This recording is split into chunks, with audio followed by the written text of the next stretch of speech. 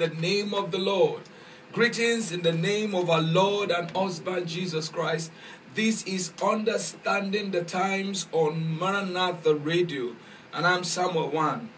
I want to thank the Lord for His faithfulness over your life and my life and our families, for keeping us and protecting us in the midst of the global pandemic. I want to thank the Almighty for sparing your life and my life to see another beautiful day. I pray that you and I will make the best use of this season. May we be a partaker of the blessings of the season, and we shall never be a partaker of the evil and calamity of this season in the name of Jesus. This is Understanding the Times, a period where I'm sharing by the Spirit of God, in the Word of God, what the Bible says about the seasons that we are living in. We want to make sense about what is happening all over the world. We want to look at what is happening in our times in line with scriptural prophecies, so that we can know where we stand in divine agenda and calendar. You see, God has a plan and God has an agenda and a calendar. Jeremiah 29:11, the scripture says, I know the thoughts I think towards you. They are thoughts of good and not of evil. And so God is a master planner. The Bible says God is not a God of confusion. He's a God of order. It is from God that humanity got the wisdom of calendar. It is from God humanity got the wisdom of time. So God has timing and God has calendar. But God's time and calendar is not like our own. So we are looking from the Word of God, what is God's calendar? And I'm looking at what season are we now? And I've been saying it in the past 9 broadcasts that it is very clear we're in the season of the end times, but not yet the last days. Because I am with the Father. Oh, no boundaries, no limits. Hey, let it call to thee. Praise the Lord. And we have been looking at the indicators of this season, the evidences that shows us the season where we are in. And I've shared about 3 or 4 with you, and I'll continue today to share another one. Even though, by the Spirit of God, I will still be doing some extensive analysis of all this. But I'll be mentioning them in the next few broadcasts, the indicators and the signs of the end times. You see, the same way you wake up in the morning and then you look from your window and you can know whether it is morning or afternoon or evening or sunset or midnight. The same way there are things we will see that will make us know what season we are living in. Disciples of Jesus asked him in Matthew chapter 24, right before his ascension, they asked him, they said, Father, Master, tell us what are the signs we are going to see of your soon coming. And then he listed in that scripture a lot of things that will be happening and the frequency and magnitude of their happening that will let us to know the season we are living in. Let me share another one with you today. In the book of Matthew chapter 24 verse 7, the Bible says, for nation will rise against nation and kingdom against kingdom, and there shall be famines, pestilences, and earthquakes in various places. Various places. The scriptures here is talking about natural disasters in various places. Natural disasters happening in many parts of the world, almost simultaneously. The occurrence of natural disaster is not an end-time event alone. Natural disaster have always been with men for generations. But the peculiarity of natural disasters and the end times is the widespread of the natural disasters, the types of the natural disasters, and the magnitudes of the natural disasters. Let me repeat. Natural disasters have always been with man from the beginning. But the scripture says when natural disasters start to happen, and there are different types of natural disasters, when natural disasters are of enormous magnitude, when natural disasters are happening in diverse places and various places, and almost at the same time, then something is truly amiss. As I'm talking to you, every continent of the earth had its own fair share of natural disasters in the last 10 years. I'm not even going to talk about from the beginning of the 21st century. In the last 10 years, about 35 to 40 major catastrophes have befallen humanity in record times, in recorded history. But you see, out of these, more than 70% are natural disasters, and they have occurred more in recent times. By natural disasters, we mean earthquakes, cyclones, famine, drought, plagues, like the one we are experiencing now, floods, tidal waves, tornadoes, floodings, extreme heat waves, forest fire, volcanic eruptions, tsunamis, hurricanes, storms, cyclones, tornadoes, blizzards, landslides, mudslides, and limnic eruptions.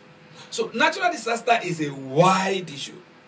The scripture says when these things start to occur in many places at the same time, causing so many massive destructions and of high magnitude, then it is a very important thing we should take note of. Many of these natural disasters in history have claimed lives. Cyclone, for example, in my research, I've claimed over 100,000 lives. Drought, I've claimed over 43 million lives. 45 million lives in human history. Plagues, I've claimed close to about 90 million lives. Floods, I've claimed more than 10 million lives. And on and on. And over the years, you will see these natural disasters increasing at an alarming rate. Let me just share the last 10 years with you. And these statistics will shock you.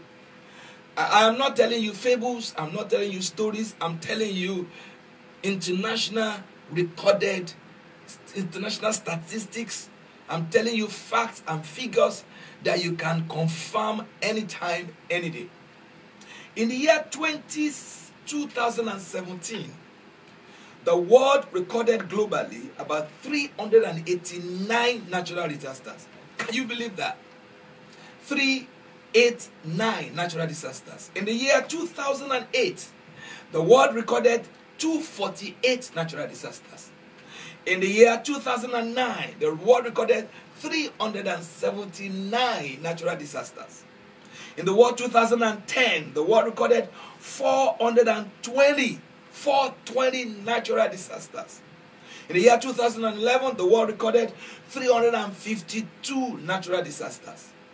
In the year 2011, the world recorded 360. In the year 2012, the world recorded 355 natural disasters. In the year 2013, the world recorded 362 natural disasters. 2014, it was 373 natural disasters. 2015, it was 373 natural disasters. 2016, it was 375 natural disasters. 2016, it was 375 natural disasters. 2017, it was 399 natural disasters. 2018, it jumped up. It was 415 natural disasters. 2019, that we have just ended, 3 or 4 months ago, it was 409 natural disasters. These things are happening all over the world. You see, it is the people that it happened to that feels it most. The regions of the world where it happens, because you see, the world is so big. What happened in a part may not affect another part, except it's something very serious that affects the economy. But if it doesn't affect the global economy, the rest of the world moves on. And so some things happen in a place because it didn't happen where you are living, and may it not happen where you are living. You feel it is not happening. Africa is blessed, sincerely. Africa is blessed. The major natural disasters that have hit Africa has always been anything that has to do with agriculture, drought, and maybe a little bit of flood. And those floods most of them are because of our way of life. All right? But most of the natural disasters have taken place, have claimed lives. they have not really affected Africa much. And that is why, Africa is the center of the world today. The future of the world is in the hand of Africa. Africa is the bride. Africa is where the nations of the world will converge. Africa is the major battle between China and the rest of the world. Africa is like the bride of the next move in all the agenda of humanity. And all over the world, you will see natural disasters happening. But I said, the reason why many of us don't know is because it is not happening where you are taking place. Let me give you 2020 statistics. This year, yes, we are just in April now, okay? So January, February, March. What has happened this year, it will shock you. In the year 2020, these are the things that have happened. Between the end of 2020 and 2019 and 2020, the European windstorm season, have commenced. Between that year, 2020, 2019 and 2020, was the East African locust infestation. In fact, this was the major issue on the news before the corona thing started. There was a very heavy locust infestation in East Africa. There was already fear that farming this year will be disrupted. And they have already started warning the rest of Africa, which is more of an agric continent, that this issue of locust infestation should be taken seriously. Now our nations and our government have put their eyes up because of corona. The tendency is that when corona goes, then we face another issue. I'm not a prophet of doom. I'm just telling you the reality of what is happening. Also this year, 2020, there have been flood and mudslides in Brazil. In the midst of all this, yes. And this year, 2020, we have had in Iran and Turkey earthquakes. This year, 2020. So, these things are happening. And the scripture says that when we start to see all these things and happening in diverse places, in unbelievable magnitude, then we should clearly know that we are living a very peculiar season. Now, this is a season that has been prophesied over the years. How long this season will be, I don't know, and nobody knows. How short it will be, I don't know, and nobody knows. But these are the things that have been prophesied about these seasons. And I'm sorry to tell you, we are going to have more and more of it. I'm not praying for it. The only thing I can pray is that the Lord will be merciful upon humanity, and the Lord will shield you, and the covenant, His protection shall be upon you. But the prophecies have been given. These events must surely come to pass. We are living at a season of natural disasters. I want to pray for you. The Lord will keep you and your family. The Lord will protect you from every harm and evil. You will go out and come in safely. Your mission on the earth shall be fulfilled. Your days on earth shall be filled with joy and plenty. The purpose of God for sending you at this season shall not fail. You will not fail God. You will not disappoint God. In Jesus' name, amen and amen. Thank you for tuning in to watch me. I'm going to make sure that when I finish on this series, there's something very peculiar I'm going to share with you. So please keep in touch with me. Keep watching every day, and you are going to be blessed. Thank you all that are online with me today. Prophet Adetunji John, thank you. Diran Ajayi, thank you. Kingsley Akinyele, thank you. And so many others who join us online. The Lord bless you in Jesus' name. Please keep safe. I beg you, keep safe. Coronavirus is spreading in Africa. The Lord will stop it. The hand of the Lord will put an end to this evil. But please play safe, take care of yourself, follow all the rules and regulations, and don't be careless. Don't be careless. I love you. I'm praying for you. The glory of God will overshadow you and your family. God bless you all. My name is Samuel One. This is Understanding the Times. I will see you again tomorrow at the same time on Maranatha Radio. Bye-bye.